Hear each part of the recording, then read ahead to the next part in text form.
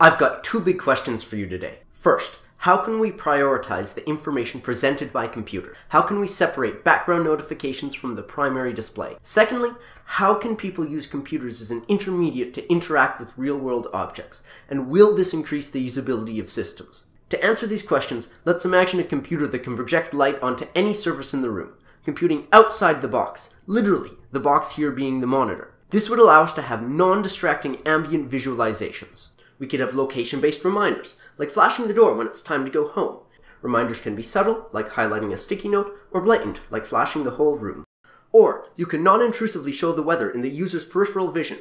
Now, what if we took that same system and let you interact with objects in the room? What if every wall was a computing surface? You could print a file by dragging it to the printer, or delete a file by dragging it to the trash, or change the volume by clicking the speakers. Now let's take that system and extend the desktop onto it. You could store files anywhere in the room, or you could have a virtual taskbar to switch between programs, or you could navigate between displays and control multiple computers with the same mouse and keyboard. We've already built this system, and it's called UbiLight.